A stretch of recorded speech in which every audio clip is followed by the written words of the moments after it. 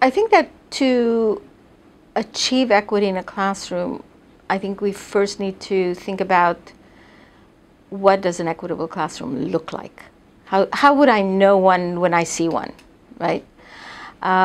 Realizing also that equity, classroom equity, can be seen or measured on a continuum, so that some classrooms are more equitable than others. And we strive for more and more and more equity. So one of the features of an equitable classroom is that all students have access to quality curriculum, intellectually challenging tasks, equal status interaction with their peers, with the teachers, and with the text of schools. And by text of schools, I mean the books, the manipulatives, text writ large. A classroom where the students can see each other as competent, as contributing, as learning, as colleagues and as peers, while engaging in serious content, is for me the ideal. They solve problems that are like real life problems. They address dilemmas. They have things to talk about.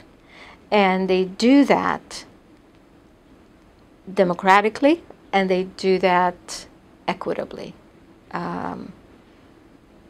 That's the ultimate. Now, I think that what people sometimes mistake it for is friendliness. Okay, so because group work is seen as the answer, we do see classrooms that use group work are indeed friendlier, because kids know each other's names. They talk to one another a little bit more. But that still does not address the issue of the equal status interaction. And so they can be friendly, but they don't necessarily see particular students as competent, as smart, and therefore can't see them as contributing to them or contributing to the group task. The theoretical basis for complex instruction in particular comes from a theory called expectation states theory, expectation and status characteristic theory. Status characteristics are characteristics where society agrees that it is better to be in the high state than in the low state, right? So society agrees, or society knows, that it is probably be better to be rich than poor. In certain societies, more power and prestige is related to the high status characteristic if you're white than if you're a person of color. Gender is such a diffuse status characteristic, right? So more power and prestige in certain situations are given to males then. And there are many other, age sometimes, or it's interesting. Then the theory talks about specific status characteristics that are specific for a particular situation. In classrooms, particularly elementary classrooms, your perceived reading ability is such a status characteristic. What's so amazing is a research done in I think the late 70s, Susan Rosenholz, where kids, fourth graders, were asked to rank each other and themselves on their reading ability in classrooms. It's mind-boggling, but the kids were able to rank themselves, and their ranking corresponded to the teacher's ranking to an amazing degree. And the theory also talks about something called status generalization, so that when I come to a situation and all I know about is that you're a good reader, and the task that we have to do has nothing to do with reading. We should build something. You know, a model airplane with Legos. I will still generalize from the fact that you're a good reader to your competence to building, for example. When teachers explain to the students that the task requires multiple intellectual abilities, okay? So a particular task, you need to make sure that you understand the text, you talk about the ideas, you summarize them in ways that make sense, you can explain it to them. You can synthesize, you can then make a visual representation of the poem that you read. You know, paint a beautiful painting out of it. That particular task then requires so many different things to do that number one, a single person will have a hard time doing it by themselves in 25.5 minutes. And so I need everybody, and I need everybody's expertise. Okay. And that really no one person is always successful at everything, which is a huge problem, by the way, for the kids who are always successful at everything in schools, because the tasks are so narrow, which is why they are successful. But on these multidimensional, you know, broad, rich tasks, I need many different ways of being smart, many different ways.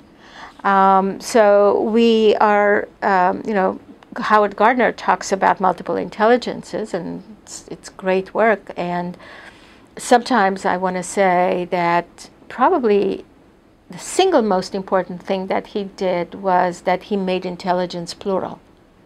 He made intelligences, you know, so it's not only one. So just adding an S to the end of the word was like perfect for me.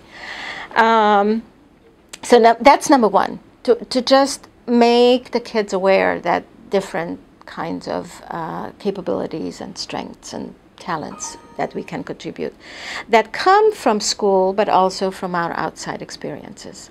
Kids come to school with such rich repertoires that we never take advantage of. We never mind. We never give them opportunities to show how smart they are. And they are incredibly smart.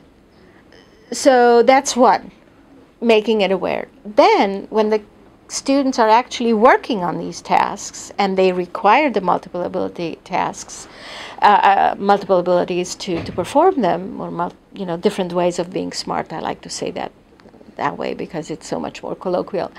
Then as a teacher, I can go around and observe and give specific feedback to all students, particularly to the students who have never before been seen by their peers as contributors or as smart.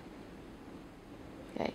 And so I'm changing expectations, because if I say more and more, hey, you know, wow, look at him, look at what he did, that's changing expectations. And so when I enter a new situation, I won't automatically say, oh, this person is going to be the one who's going to solve the problem, and I can just sit back and, you know. But we all have to perform and do something to produce the task, to produce the product. I think that the message that we are trying to give is counternormative for schools where everything is so narrow. It's counternormative for teachers, and it's countercultural in many ways. We are always wanting to find the best person in the whatever stupid measure we have for the, yeah, right? And here it's more about, let's look at the richness. Now, the good thing about all of this is that in the end, actually, the writing, the reading and the writing, and all those test-taking skills that the kids have to perform on are indeed there. You know, it's a false dichotomy that you say, well, if I have a rich task and I teach them all these higher order thinking and, you know, deep conversations, they won't do well on the test. But that's not true. That's a false dichotomy. That really is a false dichotomy. I started with saying, what do equitable classrooms look like? Okay, and I said all kids work on academically rich curriculum. Both the teacher and all the kids understand that they will have opportunity to demonstrate their smarts in different ways, by different means, on different occasions. Okay? They understand that being smart can be learned, that it's incremental and multidimensional. And finally, in an equitable classroom, and I know that that's where I get the most resistance, is also probably lack of understanding, is that the achievement is clustered around a narrow, acceptable mean, and that there are very few kids who are just below and some kids who are above. Okay, so it's not a normal curve. The achievement in an equitable classroom is not the normal curve, because in the normal curve, only 60% of the classroom are around the acceptable mean. I talk about achievement where I demonstrate what students know, what all students know, right, in this graph. Standardized test, actually, if an item does not discriminate, right, if you have an item that everybody knows how to respond to, that is taken out of the standardized test because it does not discriminate, right, because we have to have a normal curve. The teachers that I work with, and my step teachers, who are these amazing people, they should go out and make a difference in that way and build equitable classrooms. That's our job, because if we don't do that, democracy won't be there.